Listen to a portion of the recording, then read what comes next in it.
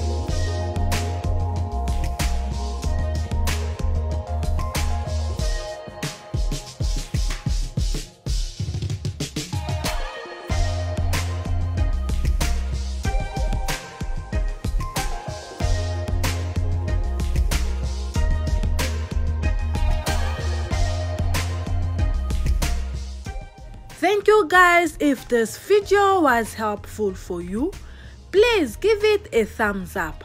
And every week I post new video. And if you haven't subscribed on this channel, consider subscribing for more video like this one. Thanks.